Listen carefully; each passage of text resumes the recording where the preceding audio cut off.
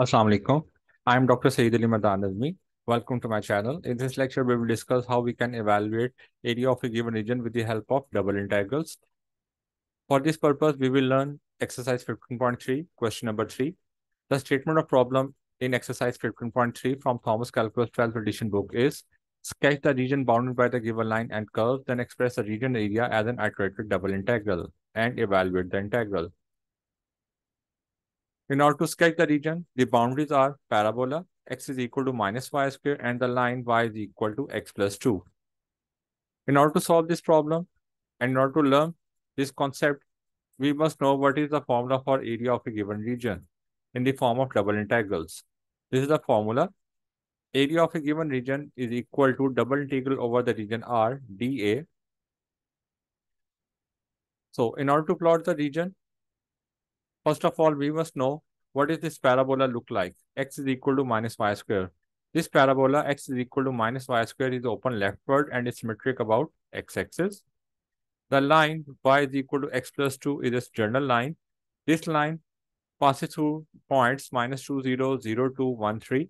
You can evaluate these points and many more points by substituting different value of x in this equation and then evaluating the value of y. For example, if you substitute minus 2 here in place of x, you will get y equal to 0. If you put x equal to 0, you will get y is equal to. If you put x equal to 1, you will get y equal to 3.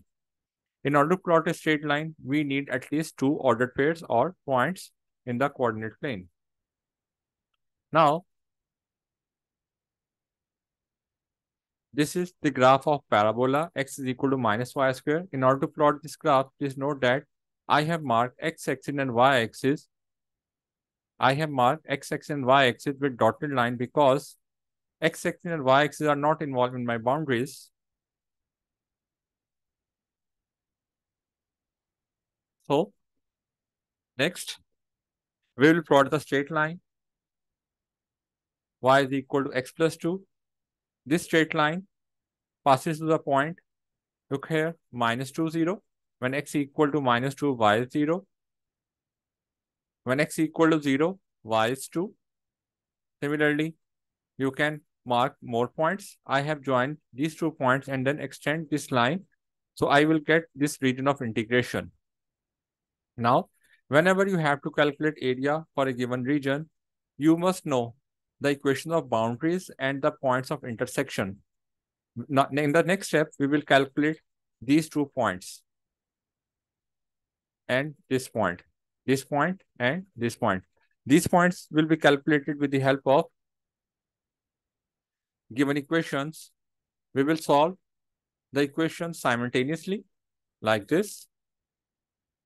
We can say x is equal to minus y square is our equation number 1 and y is equal to x plus 2 is our equation number 2. Then substituting the value of x from equation number 1 in equation number 2, we have y is equal to minus y square plus 2. If you substitute this value minus y square here, you will get y is equal to minus y square plus 2.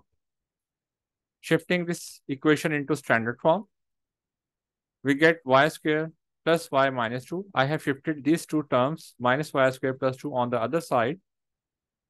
In the next step, I have factorized it. The coefficient of y square is 1. I have multiplied with 2, so I get minus 2. And then the factors of minus 2 will be plus 2 and minus 1.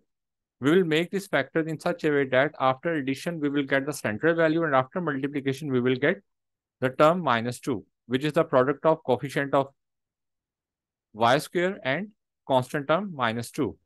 So the factors will be y square plus 2y minus y minus 2. In the next step, we will take y common in the first 2 terms. We get y plus 2, and the other 2 terms, we will get minus 1 common. In the next step, we can take y plus 2 common. From here, we have 2 factors, y plus 2 into y minus 1 equal to 0. We know that if the product of 2 terms is equal to 0, either first equal to 0 or second equal to 0. So from here, we can get the value of y as y is equal to minus 2 and y is equal to 1. Now, using these values in equation number 1, we can calculate the value of x. So from here, we have the ordered pairs. This ordered pair as -1, 1, and second ordered pair here as -4, -2. So after this, we have calculated the points of intersection in the given region for the straight line and the parabola. In the next step, we will apply the formula for area over this double integral. Please note that the formula for area is area for double integral over the region R, dA is equal to dx dy or dy dx. Means we have two cases. Either we can take x as our inner variable and y outer, or we can take y inner and x outer. Now look at this region. If in this region I will use vertical arrow, then I have a problem, because if you pass the vertical arrow from the left side of this point -1, 1, you will have different limits. And if you pass a vertical arrow from the right side of this point -1, 1, you will have different limits. So taking inner variable y is not suitable for this region. So we have to shift ourselves for inner variable as x. Now you can see, if we pass horizontal arrow through this region, either from above the x-axis or below the x-axis, we don't have such issues. Our lower limit, upper limit remains same. Look once again. If we pass the horizontal arrow, means if we take x as our inner axis, then we don't have any such issues. You may pass arrow from the above portion or lower portion. In both cases, your upper limit and lower limit remain same. So from here, as we have selected x as our inner variable, so the limits of x are, from this boundary, the value of x will be y -2. So your lower limit will be y -2. And from this boundary, the value of x is -y square. So your upper limit for x is -y square. Now, for outer variable y, we will always check the range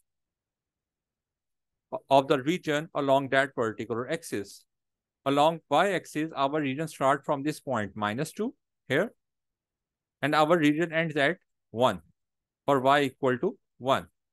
So the limits of y will be -2 to 1.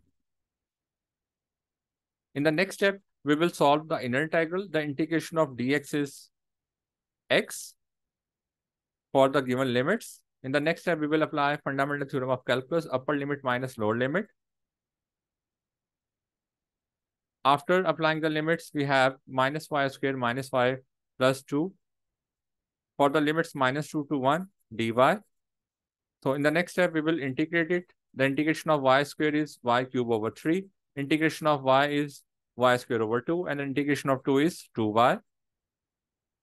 From the basic formula of integration, in the next step, we will apply fundamental theorem of calculus, upper limit minus lower limit. So we have replaced y with 1 in the upper limit, and we have replaced y with 2 in the lower limit. So upper limit minus lower limit, after simplification, we will get our result as 9/2. Thank you so much for watching this video. I hope you will like this video. Please like and subscribe my channel if you like this video, and also recommend my channel to your peers. Allah